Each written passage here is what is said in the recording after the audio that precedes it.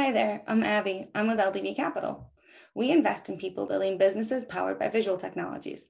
We thrive on collaborating with deep technical teams at the earliest stages that leverage computer vision, machine learning, and artificial intelligence in order to analyze visual data. This is our series, The Women Leading Visual Tech. The purpose of the series is to highlight some of the top ladies whose work in visual technologies are revolutionizing business and society. We hope to build up a community of fantastic female entrepreneurs, investors, and technologists who are interested in helping each other succeed in the world of visual tech.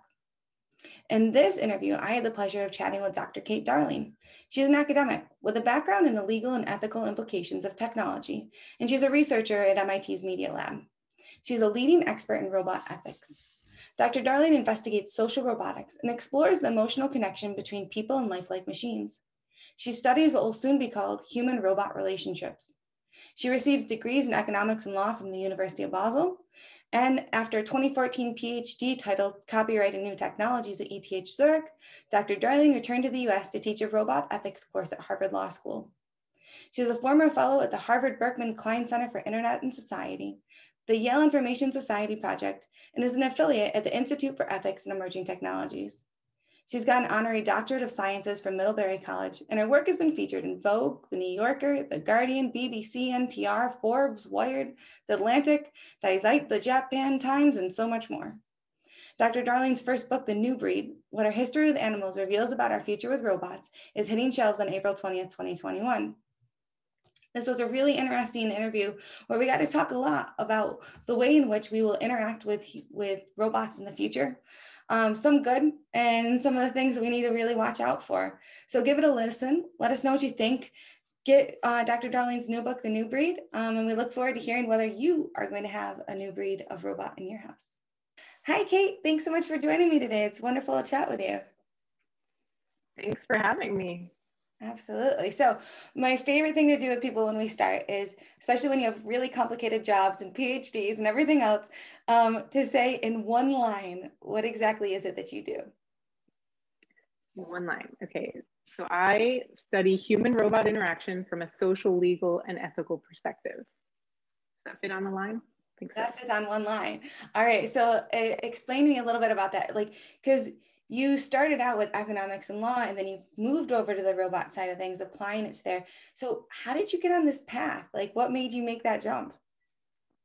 I know it seems kind of weird, econ and law, robots, but I think what has always fascinated me is how systems shape human behavior. And so law and economics are definitely systems that shape human behavior, but so is technology. And then, just to be honest, I've always loved robots. And so the fact that I somehow managed to create a job for myself where I could use my background in social sciences and play with robots all day is just a dream come true. That's funny. Do you remember the first robot that you ever met? That probably depends on how you define robot. I definitely have the robot that made the biggest impression on me and that kind of kickstarted my career shift to robotics was this baby dinosaur robot called a Pleo. It was this toy that I bought in 2007 when it came out. And it was this baby dinosaur robot that could move and mimic kind of emotions and it was just very cute. And I bought it because I was fascinated by it. Technically, it cost $500, which at the time for a toy, it was like, wow. And it had all these motors and touch sensors and infrared cameras. But then it could mimic pain really well. And when I showed it off to my friends, I would have them hold it up by the tail, because if you hold it up by the tail, it'll start to cry. And then at some point I realized that it was bothering me when they did that. And I would tell them to put it back down. And that was just really weird because I knew how it worked, but I still had these feelings, this empathy for it. And that made me start thinking more about, oh, what does it mean that we have these lifelike machines that are coming into our lives and increasingly coming into our shared spaces, and they can mimic these cues that we respond to, even though we know that they're fake. And so that started my whole interest in human-robot interaction. Very cool. Yeah, I mean, I can't imagine it, right? I've got a 5-month-old, and when he cries, there's like the hair stands up on the back of your neck, and you're like, oh my God, right? And so a a robot or like an AI toy that can mimic that and like elicit that same exact response, it's got to be like, you know, is that the future? Is that where we're going?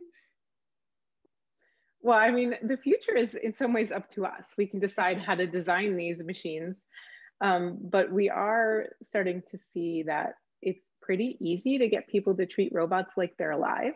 It doesn't take a lot to, people will treat their Roomba like they'll name their Roomba, they'll feel bad for it when it gets stuck. So if they do that with even a disc, then you can imagine robots that are designed by, you know, Pixar animators or people who really know how to create emotionally compelling characters. And we respond to that. We respond to it. And like you said, it's like, it's on a deeper biological level that's not just us being unfamiliar with this technology.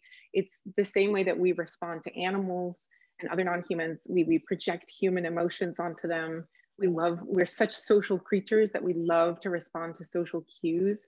And we also respond to the physical movement that robots have, because our brains are so hardwired to separate things into objects and agents in our environment.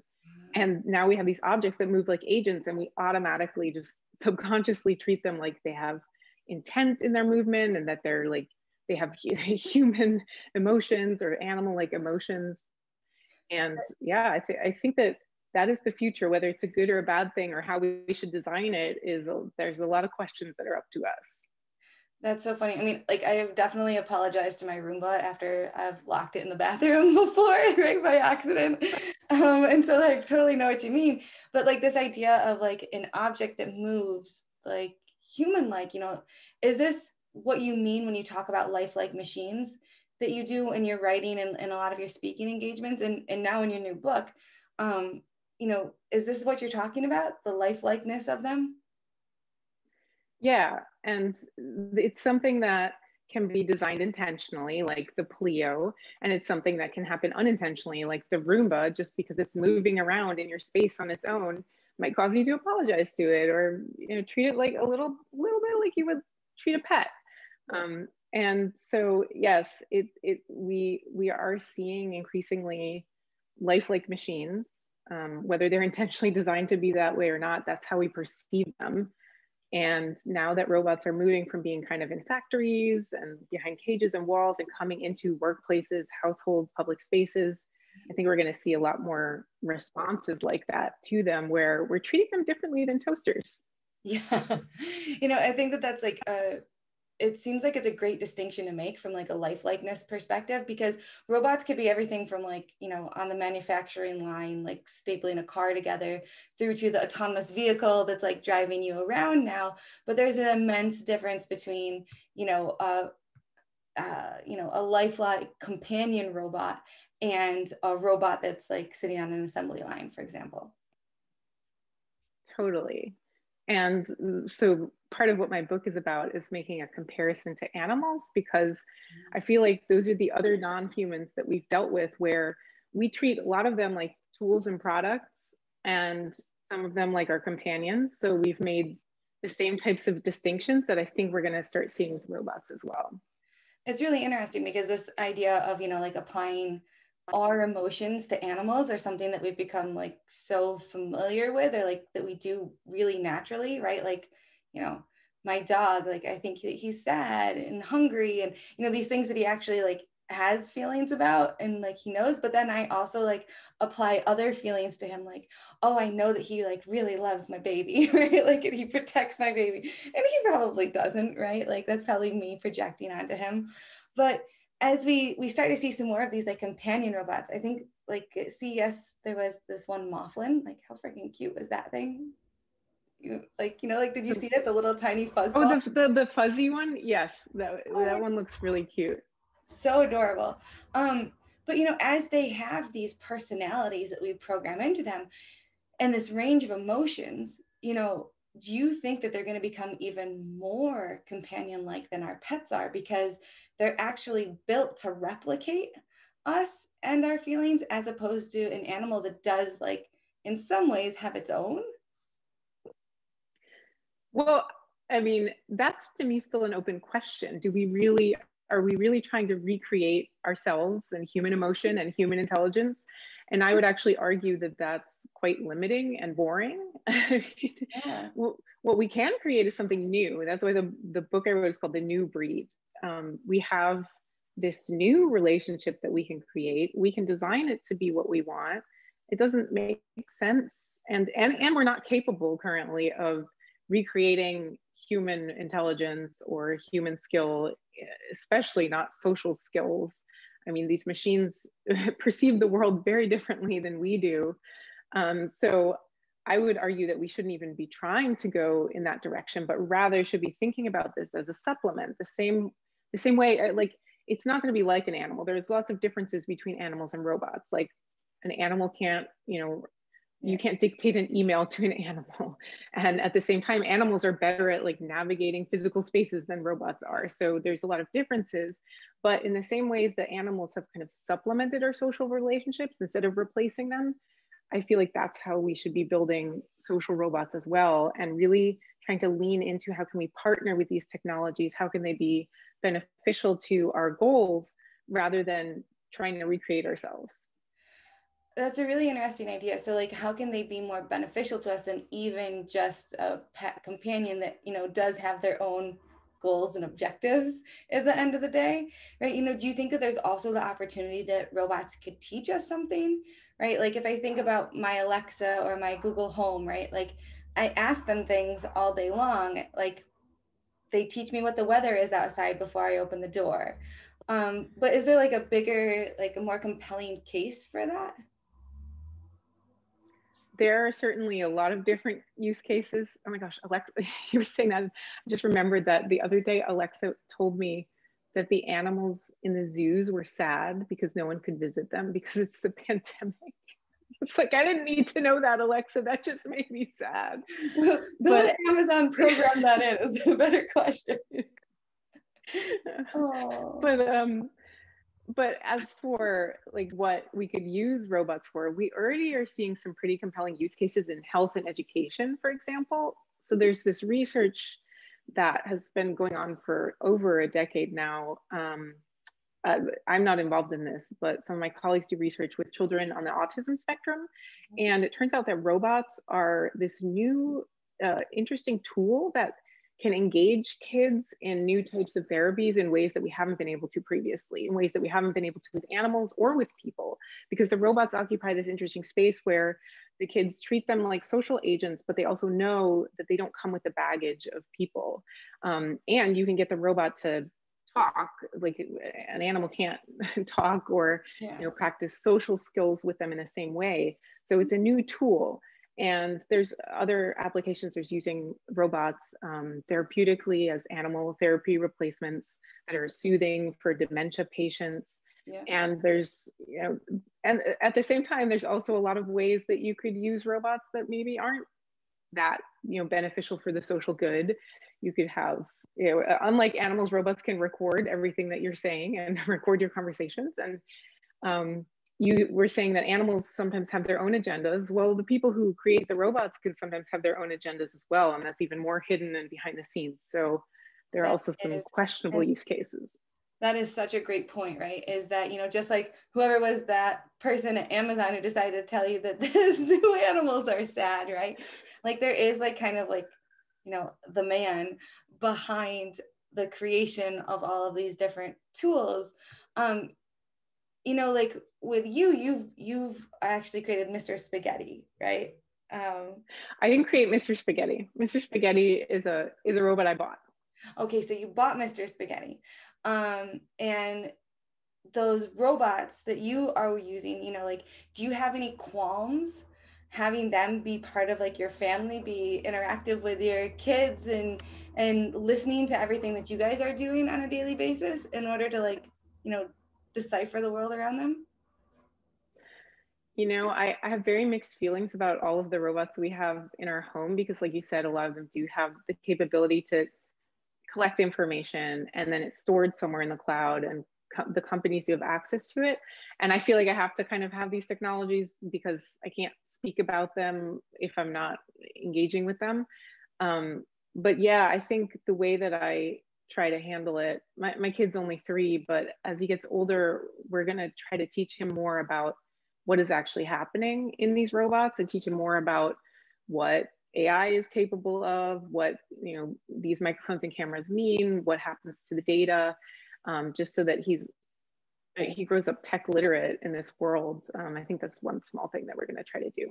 Yeah, that's such a great point. Like I don't know if we've ever talked about it that like exclusively in our house, but like our daughter, who also is 3, her house talks to her, right? Like she's never lived in a world where like your house couldn't respond to you. She walks into a room and she says, like, okay, Google, turn on the lights in Nora's room. And the lights in Nora's room turn on, right? And so she knows how to like interact with her house and inanimate objects around her. And one of the big things that we have been super conscientious about is making sure that she speaks to them and interacts with them politely, and still assigns a measure of respect to them. Because that's one of the big things that we noticed from the onset, is the way that we spoke to the house, right, was the way that she would mimic. And we suddenly realized like it's not okay for it to be like so directive and so like impolite all the time. And so like to build in niceties. And so like Google thanks me all the time for how polite I am. But I wonder like how important is it to like model this ethical behavior with inanimate robotics? Well, I mean, the scientific answer is we don't know how important it is, because we don't have enough research on how these systems actually change people's behavior. What we do have is a little bit of research showing that the way people treat lifelike robots tends to reflect their general senses for empathy, or how social they are. But we don't know if it has an impact on kids. Like if kids get used to barking commands at Alexa or the Google Home, are they gonna bark commands at people? But there's enough concern about it, especially among parents like yourself. Like you are not alone. So many parents complained to these companies that I think both Amazon and Google have released. I don't know if you know the add-on features that you can turn on where they make you say please and thank you and won't follow the command. I think it's like Amazon calls it the magic word feature or something. So there's enough. People are starting to realize, as we interact with these devices and as they get better at mimicking actual human social conversations, or mimicking life in general, that oh, maybe it's not okay to kick the robot even if it can't feel anything, because that feels wrong, and maybe that's muddled in my subconscious, and could make my kid more likely to kick a real dog or an animal or another kid. So there are some questions that we don't have answers to, but they're worth asking.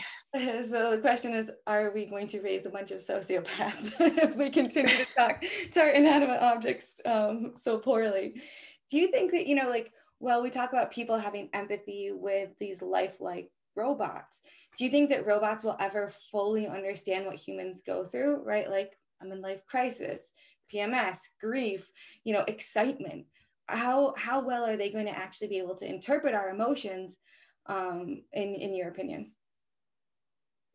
That's a great question. Like, I mean, if you're talking about the endless future, I never say never. Yeah. But I think, for the near-term future, and this is why I like the animal comparison so much, it's kind of like asking the question, does your dog understand when you're upset? Dogs can pick up on you being upset. They understand some piece of that, but they probably don't understand the full range of human emotions that you're experiencing.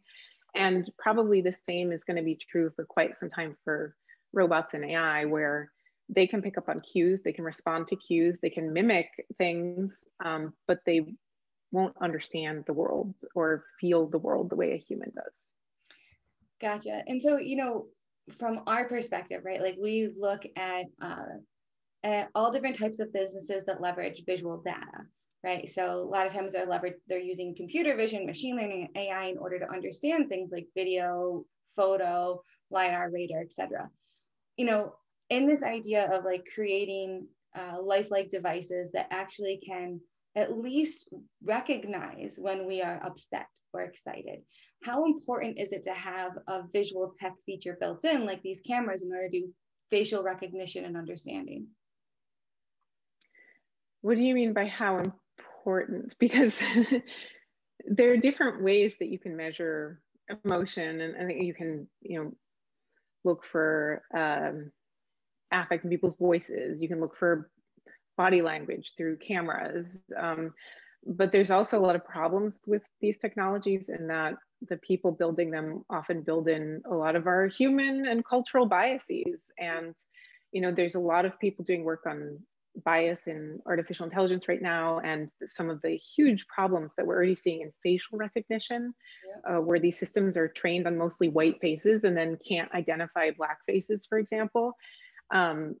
So there's a lot of problems with that. So I don't know what importance means. It depends on what you're trying to do with the technology. And the most important thing is to understand the limitations of the technology rather than just believing that, we can do anything with AI, or we should do anything with AI. Just because we can doesn't mean we should necessarily either. Absolutely. Like we've had Timnit Gebru on here, who, was at Google and leading their ethics and AI group. And so talking a lot about the way in which computer vision and facial recognition and all of these things are integrating the bias of society today into the world of tomorrow is one of the big things that we think about and figure out ways which we can improve it, right, and go around it. And so, the way that we see it though is that only through cameras and video and things like this are we ever going to be able to diversify our data set, right? That's actually being analyzed and things like this. And so, installing a camera onto nearly every robot that's going to be existing in our house, we think it's just a matter of time before it happens. Whether that's good or bad is, still up in the air, as you said. But all these virtual assistants, they keep learning from us. And so in order to try to let them read our thoughts or predict our requests, we're at least of the opinion that they need to be able to see us in the same way that I can see your reaction to the things that I'm saying and process it in order to make a better question or a better response, right? Do you kind of see it the same way? I mean, I do see that there's a lot of incentive to push in that direction. And because the functionality of these machines often relies directly on being able to collect that data. So of course, yes, all of industry and all of the world is moving towards trying to collect as much data as possible. But yeah, I think the work of Timnit Gebru and Joy Buolamwini, they wrote, the seminal paper, Gender Shades, calling out some of the huge problems that exist in facial recognition technologies. And they ended up forcing companies to actually have to rethink and change some of their processes. So I guess my question is, if there's so much incentive to collect all of this data and not a lot of incentive to protect people's privacy or, think about these bias issues, and those harms are kind of less visible to us than the immediate functionality that we get from the robot, how are we as a society going to push for companies to be truly responsible and think very carefully about how they're developing these technologies, and about whether that's the right direction to go in? So I'm so grateful that there are people like Joy and Timnit out there. And I'm so sad that Timnit got fired from Google because they need people like her. Absolutely. There's this whole idea of auditing AI is this big concept now that we're super interested in order to, better everything that we're developing now to ensure that the structural inequalities of today aren't impacting the ones of tomorrow. I think that even goes towards the way that we treat our Roombas and stuff, as we've been talking about, and building new relationships with robots. And so in the new breed, you mentioned this idea of diverse kinds of relationships, right? Can you shed some light on that topic, how you're thinking about it? I know we've talked about it a little bit, but what's the key point behind that you want people to take away from your book? Well, I think when I think about our conversations about robots and AI, especially on a social level. We're often talking about robots as human replacements, whether that's in our science fiction stories, like robots replacing our romantic partners or sexual partners, whether that's in our backyard conversations. Often working in social robotics is interesting because the first question that our roboticists often get is, oh, is this meant to replace a teacher or replace a caretaker or replace a human? But really, I think that that's a little bit of a red herring, because not only are robots terrible human replacements and will be for a long time, that's also not how we should be building them. And that's not what we should be aiming for. And I think that the animal example is great because it shows how social we are as creatures and how diverse the relationships are that we can create, and how those relationships can supplement each other. Like, people aren't worried about you being antisocial because you have a dog at home, right? Like, we are somehow very accepting of the idea that we can partner with animals and humans, and that doesn't take away from each other. And I think robots can fit into that pretty seamlessly as well. We do need to be responsible about how we design them. And that is, I think, what we should be focusing on, instead of this question of, are they going to replace us? I don't think that's what we should be thinking about. Okay, so then if you had input on how these robots were designed in order to make them better and to help augment us or improve humanity as we go forward, what are, like 3 things that you would absolutely ensure are a part of every robot that's developed from here on out? It's a tough question. It is a tough question because, like, there's such a range of what robots can be used for, and it depends on the use case. Like, there's some use cases where, like, I wouldn't want the robot to act social. There's some use cases where I would want the robot to act social but not look like a human. Then there's like art. Give me an example on that one, right? Like, so what's an example of a robot that you wouldn't want to be social? If a robot is supposed to function as a tool, and you have people relating to it on an emotional level, and like, that can be anything from inefficient to dangerous. It also sometimes creating social aspects in robots causes people to trust them or assume that they can do certain things. And if the robot is basically just a glorified calculator, you don't want that mismatch in assumption and what the robot's actually there for. So tool robots should be tools, and social robots should be social. And then there's a whole in-between phase where you can use social aspects, or where people are going to treat it like a social device no matter what you do. But I do think there are cases where it depends on what you're trying to do. And I think that we're not quite aware enough yet of how differently people treat robots than other devices, and how much we need to design while taking that into account. Interesting. So basically, like, my vacuum, I should not be assigning social cues to. I won't apologize to Roomba. That one I don't mind. That one I don't mind. Okay, here's an example. They have these grocery store robots on the East Coast. I don't know if they have them where you're based in New York, but we have Stop and Shops here, and they have this robot named Marty, and Marty looks like a giant penis, and like, it's like 6 feet tall and roams around the store, has this huge base. And so one of the students that I work with at MIT, Daniela Di Paola, she noticed that everyone hates this robot. She noticed all of her friends and family are like, oh, this robot's always in the way and I hate it. And she did this sentiment analysis on Twitter where she was looking at spikes in negative or positive mentions of Marty. And she found the most negative mentions of this robot happened when Stop and Shop celebrated the robot's birthday with like free cake and balloons, when they made a big deal about it being like, social or human. And so there are cases where where if you make the robot look social, they put googly eyes on it, so it like has a face and stuff, but then people are annoyed that it's in their way. They're like, why can't it see me? Why can't it move? So you have to be careful. If it looked more like a machine, then maybe people wouldn't be quite as annoyed by it, but because they're expecting it to behave better because it has a face.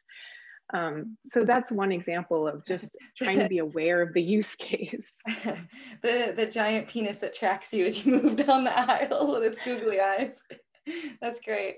You know, I heard like a similar story about, I forget the name of the robot, but it was being used in hotels in order to like help with room service or like bring things up. So if you forgot your toothbrush, you'd call down to the desk and they'd send a toothbrush up with the robot.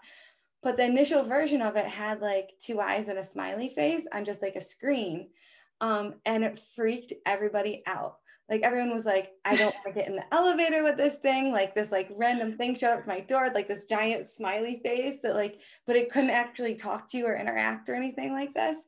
And so the company took the face off of the robot and now it's much more successful because people aren't as freaked out by it.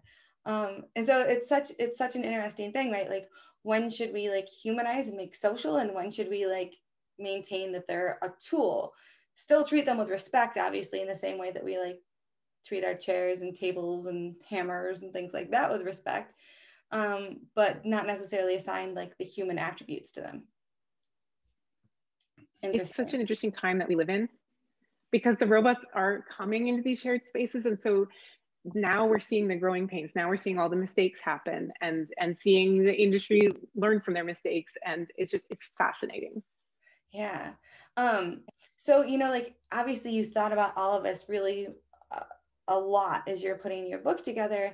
And, you know, if there was one thing that you really want people to take away from your book, what would it be? Or, you know, like, let's say, let me give you an exact example of somebody who's reading your book. What if it was for the person who's developing the next inventory robot for the grocery store? What would you want their one takeaway to be? That I would want them, because this is something that people in robotics do all the time too. I would want them to think carefully about whether they are subconsciously trying to recreate a human task, and whether if they think outside of the box, they can actually create something better. Interesting. You know, it's one of the things that we've actually talked about a lot. We look at a lot of robotics companies, obviously, because robots typically need to be able to see in order to grab and do other things too. And we've got a company like Buoyant Photonics, it's LiDAR on a chip. So we think that like LiDAR is going to be like on, you know, the fingertips of robots in the future in order to help them grab and like understand the dimensions of objects, things like that. But this idea that like the hand is the best tool for everything we do is totally false, right? Like when we start to think about it, like why develop a robot with hands if hands can't like reach that thing that fell behind the desk, or it can't, you know, like automatically screw that piece back onto that machinery or whatever it is. And so it's so important to think about like what is the best way to go about this and like think outside of, you know, the human form, maybe. Yeah, sometimes people argue, oh, robots have to look like humans because we have a world built for humans. And so we have, you know, stairs and narrow passageways and things that they have to grab. But I think that that's too nearsighted as well, because if you think about building a world that's wheelchair accessible, for example, now suddenly you've, you know, killed two birds with one stone. This is something that Laurel Reek once said to me. She's a roboticist at UC San Diego. And she was like, well, if we design for wheelchairs, then you could have much cheaper robots with a wider range of abilities, and you would make the world more accessible for people. So thinking outside the box is important on every level in technology development. For sure. Did you see, I think everybody saw Boston Dynamics Christmas party? The dancing. The dancing. I mean, it was great, right? To see this idea that like, you know, it brought some human-like or personality to a bunch of robots that don't look like us. They're not, you know, like they're generated to kind of act like us in some ways in the way that they walk and things like that, but are in this whole idea trying to be better than humans while existing in our world and make it a better world. And so it's really interesting. And that's what that makes me think of in a lot of ways.